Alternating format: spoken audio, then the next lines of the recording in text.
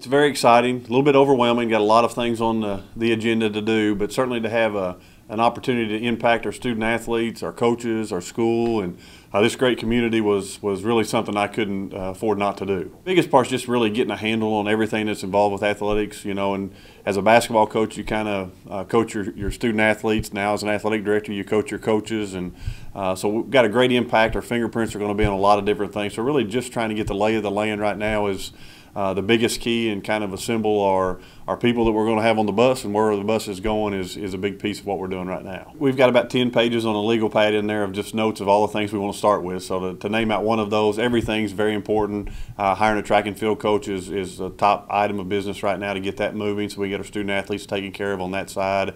Trying to get budgets in place, procedures, policies, and also what we're going to do as a group is our kind of core values. So a lot of things going into it as we get started.